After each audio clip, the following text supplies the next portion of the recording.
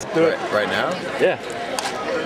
You can like ask me a question, then I answer. What is that? No. Well, it's not like a particular interview. You just got to tell me what you got out of this. What you got out of the meeting, all the sessions and stuff. Basically, what I got out of it was like going into school and all that. There's so many different stuff you hear, so many different answers: Big Bang, evolution, all that kind of stuff, Scientology, all kind of stuff, and especially my teachers bragging on me all the time, knowing that I'm a Christian. They answer big questions all the time. I don't have any answers for them. This really helps me because it really arms me up, and now I actually have answers that I can come back with, and even questions I can ask them that they might not even be able to answer. It challenges them as well, and also I can witness to them at the same point. So. Cool. What was a highlight? What was like one thing that was really cool?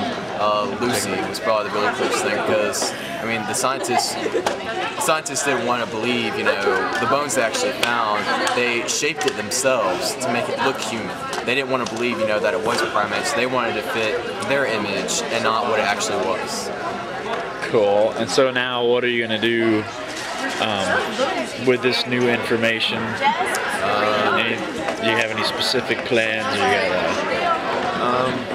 Not really. I'm going to go do what I normally do, go witness people, and if it comes up in science class, I'm going to speak up.